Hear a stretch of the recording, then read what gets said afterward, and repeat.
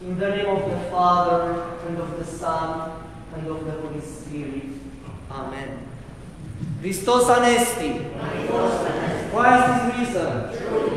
El Messie come. And Christum iad. Le Christum resuscite. Christos ambiat. Christ is risen.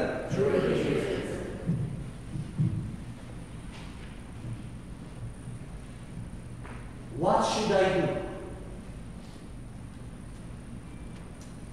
This was the question that Thomas pondered with for an entire week. What should I do? What should I believe? Because I'm receiving this information about the resurrection of the Lord, but I saw him dying and dead. And they tell me that he's risen. I don't know what to believe anymore. I don't know what to do. I don't know where to go. This is how Thomas was broken within himself for an entire week.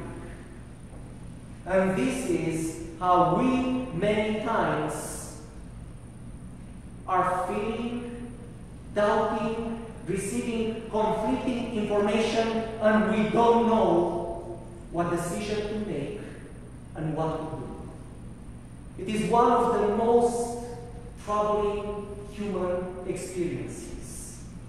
And especially in the last year, all of us went through this. All of us received so many conflicting information and having so much information from all news channels and all social media, and everybody obviously is not trying to give us the real information but to serve their own agenda. It is so confusing.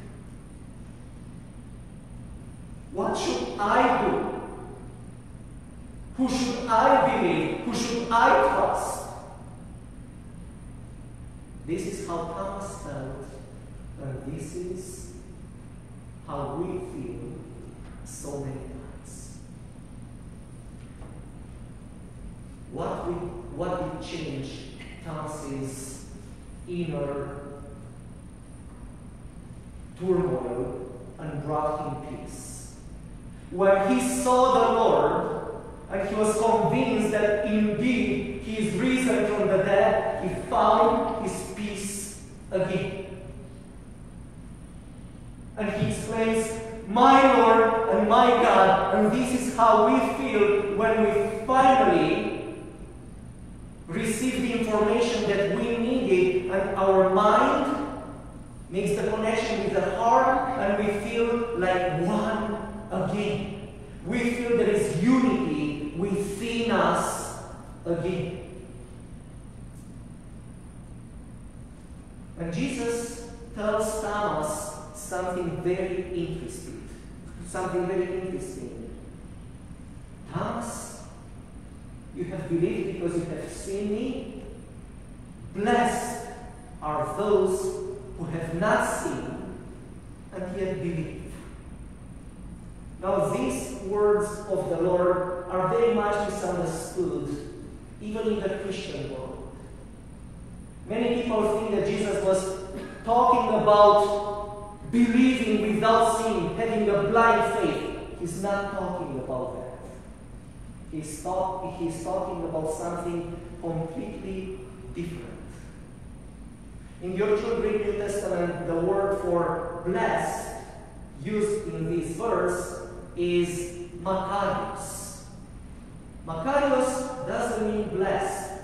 It means blessed in a way, but it means a lot more than blessed. Makarios, it means to be raised above. To be raised above the situation, to be raised above the worries and the troubles and the conflicting information of this world, because our heart is connected with God. Our heart is connected with a much higher reality and information of this world.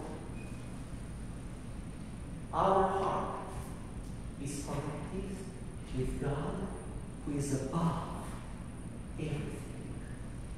But about how this connection is made, about how we could become ourselves raised above, Macarius, blessed, so that we are not troubled anymore by these conflicting news, and we have more and more unity and peace within us and among us.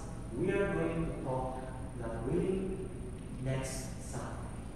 Glory to the Father, and to the Son, and to the Holy Spirit.